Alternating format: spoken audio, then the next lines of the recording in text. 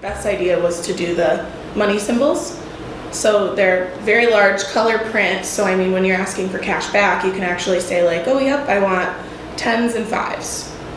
And it just makes it easier rather than you're trying to communicate what your need is, but you really want 10s and 5s instead of just a $20 bill. How can you ask for that?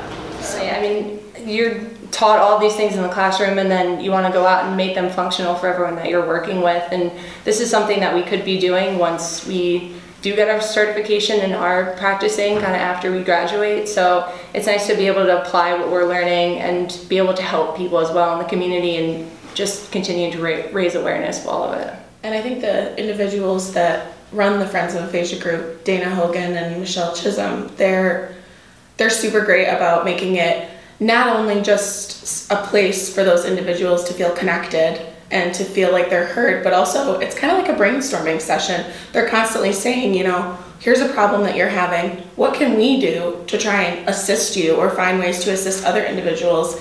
And I think almost everyone leaves the meeting feeling like they've accomplished something, or at least gotten some sort of, I don't know how to put it, some sort of assistance, or they feel like they're helping someone else. So it's really a powerful experience the way that they run the meeting. It's not just a regular support group. It's very meaningful. They really want to try and get as much done as they can. It's about advocacy. Yeah. Yes, absolutely. That's the word I was looking for. We are starting our externships in the fall, so we do one in the school and one in a medical setting. So we kind of get really immersed in kind of those different settings, and they're polar opposites, of course, so kind of getting into that and seeing which one we do like more.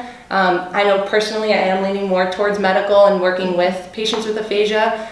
It's just been very interesting kind of throughout Mrs. Gilroy's class and learning more about that, and even doing this as well has sparked some interest. So, but once those externships get started, hopefully it'll even, you know, brighten that spark a little more. Yeah, I absolutely agree with Beth on that. I'm pretty much undecided. I thought at first I wanted to do a school, and now after taking all these courses and even doing this book and seeing all of the different organizations for individuals with aphasia or traumatic brain injuries, I'm starting to think I might be interested in a hospital. And my first externship will be at Guthrie Cortland Regional Medical Center. So I'm really excited to kind of broaden my horizons a little bit with that and see which one I want to do.